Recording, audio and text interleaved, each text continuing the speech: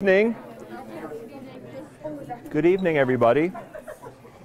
I'll just invite you as we kind of come from Mass, as we sort of gather. Hopefully I have something interesting for you to talk about, but maybe we'll just take a moment here just to kind of gather ourselves in this space. A little different than the space upstairs, but also a sacred space. The Lord Jesus tells us in Scripture, where two or three or however many are here or gathered, He's here in our midst, okay?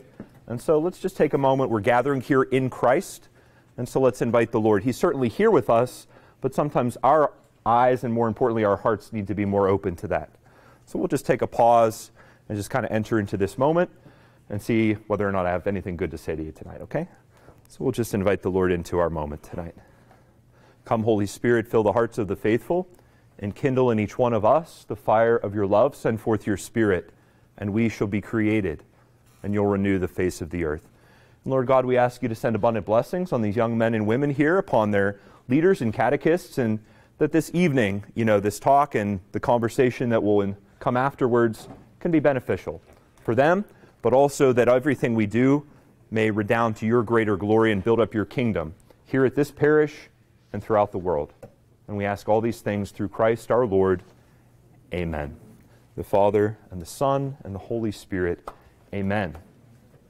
So friends, the topic that I'm talking about tonight has to do with life and the dignity of life. And so I'd like you to think about a couple of questions as I'm talking, and then carry these questions with you to your conversation afterward, okay? When you kind of break up in your smaller groups at the tables. So a couple of questions. So we know that the church talks a lot about the dignity of life, the dignity of the human person, right? We hear a lot about that. Probably here, we read a lot about it. The Catechism of the Church talks a lot about it. And so anytime something is talked about a lot, it must be pretty important, right? So first question, why does the Church care so much about life? Why is that such a topic of importance for the Church? So think about that this evening. Why does the Church put so much importance on the issue of life? Second question, we know that we gather here in the early days of 2024. We just concluded the Christmas season, right? We just came to the end of the Christmas season. It's not just the one day, Christmas Eve and Christmas Day. It's not even the 8 days, the octave. It's a whole season. But that season has come to a close. But the second question relates to Christmas, the celebration that we've just concluded. Jesus taking on flesh, being born, what does that have to say about what God thinks about human life? Unborn life, but also life at all stages. What does Christmas, the birth of Jesus, have to say about what God, and Jesus in particular, has to say about life? That's your second question. Third question, how can I take, in your everyday life, going to school this week, on your sports fields and in your other places that you'll go, how can I take this message that life is important? How can I take that into all the places that I'm going to go? Okay? Because every one of you are going to go to places that I'm not going to go this week. Your teachers and catechists aren't going to go. But you have a role to take what you've learned. Hopefully that homily upstairs, meant a little something. Maybe these words this evening will mean a little something. How can I, in a concrete way, not just, I'll be nice. That's important, but it's not enough. How do I take what I'm going to learn in this talk and in our conversation tonight? How can you take that with you into school this week and beyond? So those three questions, okay? Maybe consider those, think about those, and then you can break them open a little bit when you gather at your tables afterwards. So far, so good? Looks like everybody's still awake, so I better take advantage of that and keep talking, okay? So as I said at the beginning, the church does say a lot about life. Now, sometimes we can think that that's sort of the more narrow topic of pro-life in the sense of abortion, right? We know a lot about what the church has to say about abortion. And this Friday in Washington, D.C., there'll be the March for Life. Is anybody from the parish going down for the March for Life? Has anybody done that before? Okay. Yeah, some people in the back. So I lived in Washington, D.C. for 4 years when I was studying to be a priest, and so we would go down there, And it was often as cold as this, pretty brutal to be out. But you would see thousands of people, tens of thousands, even hundreds of thousands of people from all over the country coming to Washington, D.C. Not all of them are Catholic, but coming to stand up for life. That's a pretty big witness, right? That's something pretty important. But the church doesn't see life as only an unborn baby. The church sees life from the very beginning, when a baby is conceived, all the way up until a person passes away at the end of life. We respect life from the very beginning to the very end, because it's a gift from God. Life is a gift. Sometimes we fall into the trap or the mistake of thinking, my life is mine, and I can do with it what I want. Now, God gives us free will. He trusts us to think about, how do I serve Him? Like I said upstairs in the homily, what do you want me to do for you, Lord? What mission have you created me for? How do you want me to reflect your face and your love in this world? And He has a way for each one of you to do that. Not just when you're older, but even now. But it's important to know that life is a gift from God. It's not fully up to us what we do.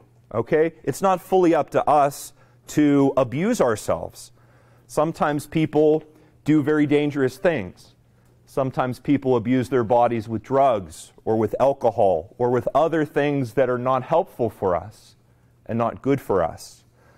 We really don't have a right to do that, because our body and our life is a gift from God.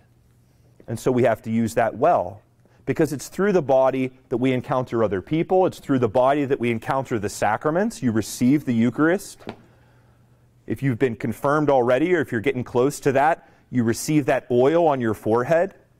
You hear the words of the priest in absolution when you go to confession. It's through the physical world that we receive God in the sacraments. And so our bodies have to be important, because God created our bodies not to be abused or not to be used in bad ways, but to be used to receive His grace and to help share that grace with other people.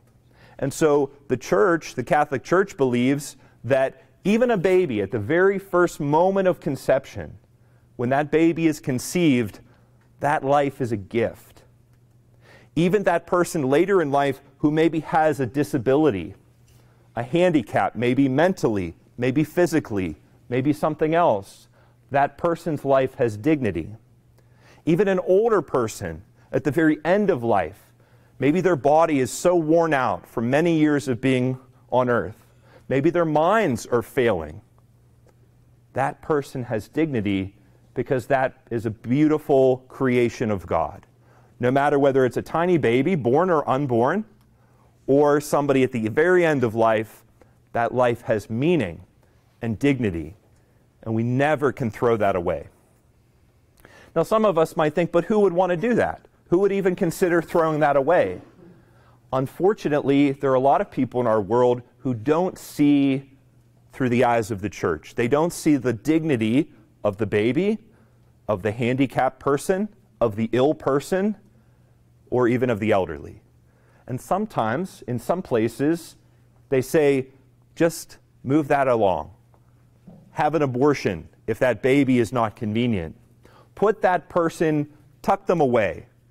Some people that are sick need some help. They need to be in a nursing home, or people with problems sometimes need to be in a hospital or some other place. But we don't want to just tuck them away and get rid of them. We don't want to forget about them. Sometimes they need help, and so they can't be at home. But we don't want to think that they don't have meaning, that their lives aren't a gift to us and to the church and to the world. Sometimes people at the end of their lives, when they get very elderly, they feel like they can't contribute anymore. Maybe they can't come to church anymore. They can't volunteer. They can't work. They can't do the things they've spent a lifetime doing. And even they feel, my life doesn't matter. I'm no good to anyone anymore. How can you and I, maybe we have people like this in our family, your grandparents or other people, maybe neighbors, who they're feeling like their lives just don't matter anymore. But the Lord is here to tell us that they do. And he can help tell them through us. Okay? So there are many ways in which the church invites us to love other people, to tell them that their life is a gift to us and a gift to the world. But sometimes God, we can't always hear his voice. It's not always as clear as what Samuel heard in the first reading. It's not always that voice, hey, here's what you should be doing. Here's where I want you to go. Here's what I want you to do. Sometimes, but rarely, more often God uses prayer and some time in silent prayer to show us how we can be, his love for other people. Because Jesus ascended into heaven, right? We remember that part in the Gospels where Jesus died on the cross. He rose from the dead. And then he hung out with his friends for a while just to prove, hey, I'm really here. I'm really alive. But after a point, he needed to go back to heaven. It was important for him to ascend, to go back to God the Father. And so he said, I, in my physical body, am going back. I'll remain. I'll be with you through the sacraments. I'll be with you through the church. I'll send the Holy Spirit. But I have no hands or feet or voice or heart now in this world except yours. And so I think an important task for us, a job for us, is to be the hands and feet and voice and heart of Jesus. To tell people, you matter. Your life is a gift. So if anyone here, when you go to school this week, and there's that kid in school that maybe isn't as popular, isn't as cool, isn't as likable, maybe they're new, maybe they're weird. There are weird people out there, right? We can be honest about that. But is their life still a gift? It's hard to see that, maybe. It's hard to see, I don't want to spend time with this person. I don't want to do that. But maybe the Lord's inviting you to be his hands and feet and voice and heart in this world for that person who maybe doesn't feel like anybody else cares.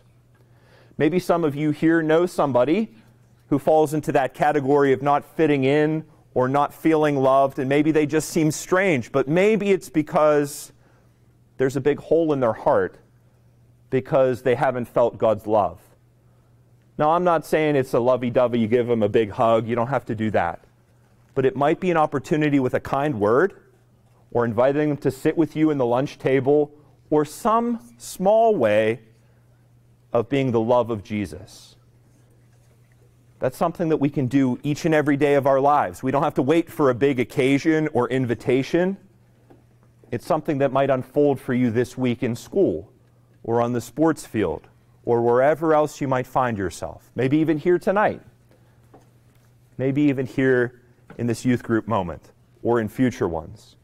And so the church sees life as very important. If we're part of the church, then we're invited to see that too. We're invited to see a baby as a great gift, unborn, and then to do what we can to support those parents after this child is born, to support those people around us that maybe don't quite fit in, and to see people who are sick, maybe mentally sick, maybe physically sick, or maybe old and frail, as still having something to contribute to this world. Some of you have grandparents that are still with you, maybe even local, such that you can spend time with them.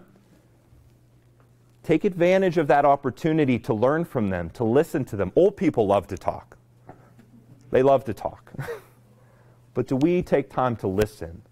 Because old people love to talk, sometimes because they're lonely, sometimes because of any number of reasons, but sometimes because they've lived a long life and they have a lot of wisdom, and they can't just take their head and put it on your shoulders. So they want to share what they know and help you to learn. Sometimes they've made mistakes they don't want you to learn. They don't want you to have to make them to learn. They want you to learn from what they tell you. They've seen a lot, and we can learn from them. And you can bring joy to them by sincerely listening and loving and being part of their lives. So maybe that's long enough. Maybe I don't want to lose your attention. But I'll invite you to remember those questions that I spoke of in the beginning. The church talks a lot about life, so why is it so important? That's the first question. If we talk so much about it, if this was worth making it a topic for this conversation tonight, why is it so important? Why do you think it is? 2, why does Jesus taking on flesh matter when it comes to life? When it comes to being born as a baby, not born as a strong man, not just he came down from heaven, but he was born weak and dependent, like all of us were, as a baby. Does that speak something about life and the importance of life, the importance of a child?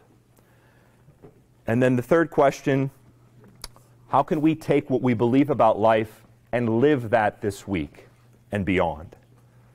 So far so good. Maybe I'll kind of leave it at that. Do we have any questions? Maybe not, but any questions before we let you break up into the next part of the evening? I have a question. You said you wanted to become an attorney or a priest. What kind of lawyer? Oh, I never got to that point. I just kind of thought more in the general sense of being an attorney, yeah, and then, but never quite got to that point of narrowing it down, yeah. She asked what kind, I mentioned in my homily about becoming an attorney, a lawyer, or a priest, and she asked what kind of attorney, but I never really got to that point of narrowing that down, but yeah. Anything else? Any other questions? Seems like everybody's still awake, so that's good enough. Good enough. Good? All right, very good. Well, maybe we'll just put a comma there. Maybe we'll just ask the Lord to send His Blessed Mother our way this evening. We'll conclude with this Hail Mary, and then we'll invite you to receive instructions for the next part of your evening, okay? So let's just remain quiet. We invite the Blessed Mother to embrace us with her love this evening in the name of the Father, and the Son, and the Holy Spirit. Amen. Hail Mary, full of grace, the Lord is with thee.